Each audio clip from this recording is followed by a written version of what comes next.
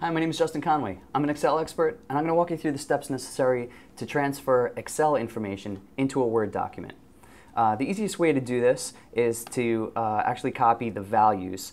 And in order to do that, you're going to select the cells that you'd like to copy, start in the corner that you'd like to select, and just drag down. Then you hit Control-C to copy, or right-click and select the copy option.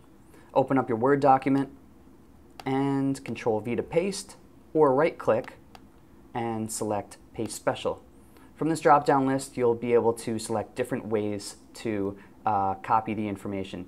You can just click through these and see which one suits you and the type of information that you'd like to have contained in the Excel document. These are actual values. It's a little bit different because actually in Excel, you're able to edit the information and keep the formula. If you'd like to keep that information in the Word document, what you want to do is use the insert function.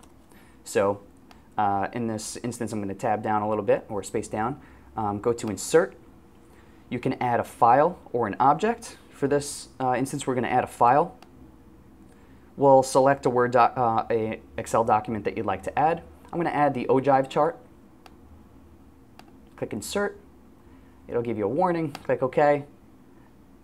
Click OK again, and you'll see the information is populated here. That's how to insert information from Excel into Word. My name is Justin Conway. Enjoy.